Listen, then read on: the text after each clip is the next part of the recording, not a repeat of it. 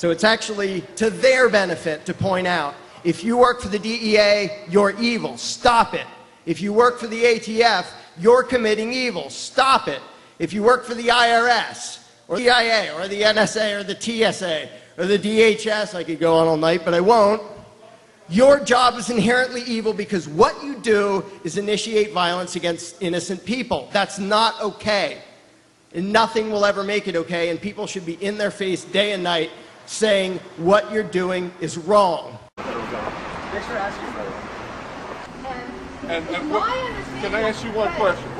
What part of the Constitution are you upholding? I'm upholding, and I'm hoping that you're what part going of to the join me by the Constitution? time... First Amendment. Now, every once in a while, a cop will say, well, we protect people.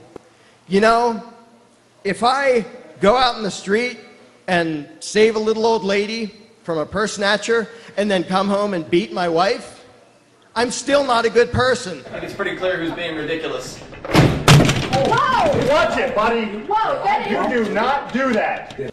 If a cop occasionally defends an innocent person and then turns around and initiates violence against an innocent person, and I just described every cop in the world, he is not doing good.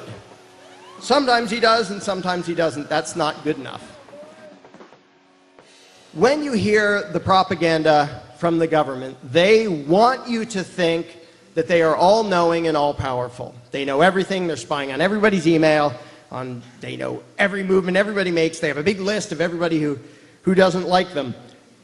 Unfortunately, there are a lot of people in the freedom movement who actually help that propaganda accidentally by overestimating the power and the ability and the competence of those in government. For several people, David is also now being arrested. 2 other people. The truth of the matter is, when you see them diving for police state garbage, when you see them trying to jump to totalitarianism, there's only one reason they do that. Because they're weak and they're scared. And they huff and puff and look big and bad, and they can, in individual cases, they can send in a couple dozen heavily armed thugs to deal with, 100 unarmed protesters, and they look really big and bad in that crowd setting. But if you back up and see the actual numbers, you understand why they're terrified. For anyone who hasn't seen the video, The Tiny Dot, if you look that up on YouTube, as one example, it shows the difference between the number of federal extortionists, all the employees for the IRS, and the number of people they robbed. And when you see it, it's just ridiculous how imbalanced it is, how much power we have. Now, if one of us says, I'm not going along with it, then they look big and bad because there's 100,000 of them. If 100 million of us say, yeah, we're done, we're not playing your game anymore, there's nothing they can do. So they rely completely on the illusion that they're big and bad and powerful, when in reality, when you just look at the numbers, they're not. If the people want freedom, if they understand what it is, they can get it without any election, without any revolution. Just ignore them out of existence. But most people cannot imagine that, because, including a lot of people in the freedom movement, because they imagine that the government knows everything and can do everything. It really can.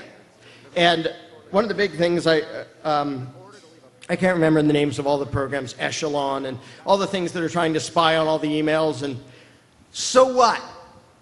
Let's say they actually have that, which they may very well. I don't know. I'm sure they would if they could.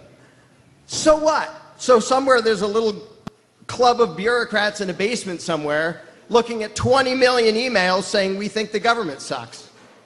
What are they going to do about it? That's not a reason to not say what you think. It's a reason to say what you think twice, and twice as loud.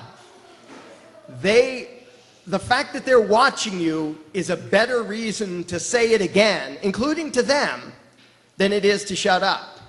Because you are helping the impression that they are all-knowing and all-powerful if you back down and don't say what you think because they say, we're watching you.